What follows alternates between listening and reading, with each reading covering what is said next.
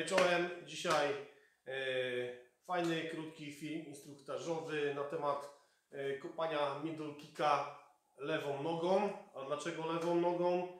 Bo przeciwnik z prawej strony ma wątrobę. I jak kopniemy lewą nogą, no to wtedy walka może się szybko skończyć i albo gość siada na macie, albo na chodniku, zależy gdzie kto zastosuje.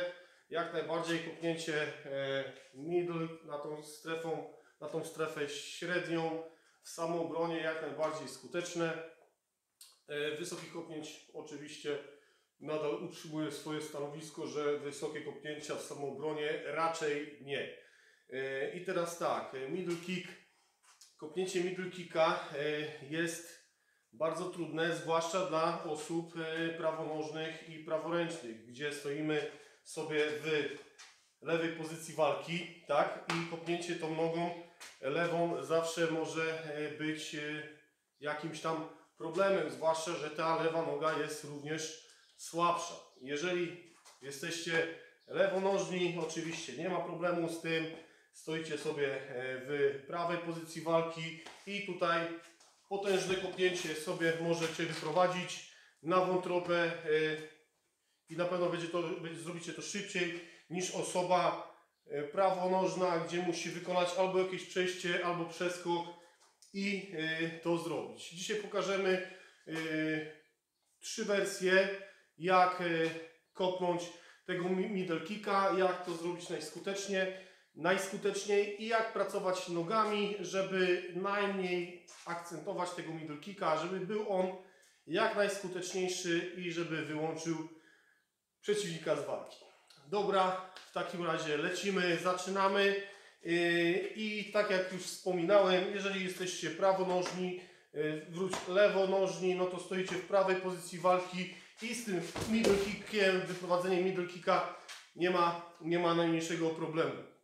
Jeżeli jesteście, tak jak większość ludzi na świecie, praworęczni i prawonożni, no to z lewej pozycji walki jest delikatny problem, żeby wyprowadzić tego middle kicka. Można to zrobić na 3 sposoby.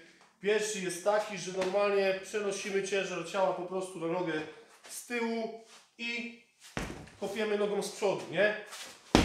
Jest to słabe kopnięcie, ale nie jest ono stosowane tą nogą wykroczną lewą poprzez przeniesienie ciężaru ciała na nogę z tyłu. Nie jest one stosowane w ataku, tylko raczej w momencie, kiedy się bronimy, tutaj gdzieś odchodzimy do tyłu, przeciwnik chce w nas wejść i my wtedy sobie tutaj chcemy delikatnie go przyatakować na tą wątrobę. Druga kwestia, drugie przejście to jest po prostu, jeżeli przeciwnik jest dalej, chcemy do niego podejść, czy to z sekwencją ruchów, na przykład lewy, prawy i od razu prawą nogę stawiamy do przodu, bach, bach i teraz mamy od razu pozycję walki zmienioną. Możemy sobie fajnego tego middle kicka wyprowadzić na wątrobę i wtedy jest to skuteczne przy sekwencji jakichś tam uderzeń, ciosów, czy tam z front kickiem i później dopiero wchodzimy z middle kickiem. Też tak może być. Tych kombinacji jest naprawdę bardzo dużo. Każdy może sobie jakąś tą kombinację dobrać po to tylko, żeby przejść do przodu tą nogą, zmienić tą pozycję walki i wyprowadzić wtedy już nogą zakroczną potężne kopnięcie na wątrobę, nie? I trzecia wersja, bardzo fajna, ale też najtrudniejsza w sobie, nie? Na pewno dla niektórych. Jest po prostu szybka zmiana pozycji walki i kopnięcie w ten sposób, nie? Jesteśmy tu, bach, szybka zmiana w miejscu, praktycznie tu i też to kopnięcie jest całkiem mocne po tej zmianie pozycji walki. Nogi oczywiście ugięte w kolanach, jest dynamiczna zmiana, tutaj zamiana nóg i bach, jest mocne uderzenie w wątrobę. I tylko teraz tak, jak zmieniamy tą pozycję walki, żeby było skutecznie, żeby było jak najszybciej, żebyśmy mogli fajnie sobie tutaj gościa załadować. Słuchajcie, zrobię to powoli. To nie jest nagły przeskok 2 nogami naraz. Tak. Tylko tak na dobrą sprawę, słuchajcie, najpierw cofa się noga z przodu. Noga z przodu się cofa, a druga, prawa, po cofnięciu się lewej jest dynamiczne wejście od razu w przód. Tylko że noga prawa staje nie w miejscu lewej, na tej osi, tylko jak ta się cofnie do tyłu, nadaje pęd całemu ciału, wybijamy się z tej nogi i od razu prawa staje dalej. Także jak tu była lewa, to po przeskoku, po przejściu ta prawa stoje już dalej do przodu. Wchodzimy od razu w przeciwnika z całą siłą, z całą mocą i wtedy go atakujemy. Także tu cofamy nogę, nadajemy pęd całemu ciału, bach. O, w ten sposób. To jest taki ruch i wtedy wyprowadzenie kopnięcia. Może tu być również do front kicka, nie ma problemu, czy do jakiegoś innego kopnięcia. Cofnięcie nie tak, tylko pokazuję jeszcze raz. Bach. Nie? O. Bach. Czy tu.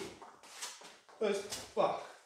I wchodzimy od razu do przodu. Zwróćcie uwagę, w lewej pozycji noga stoi tutaj. I teraz jak stanę, to bach. Tu jestem i tu już wchodzę w dynamiczne odbicie się z nogi lewej, jak ją cofnąłem. Odbijam się i idę. Wchodzę do przodu z kopnięciem, czy nawet kolanem, czy front kick, czy omawiany dzisiaj ten potężny, bardzo skuteczny middle kick na wątrobę. Bach.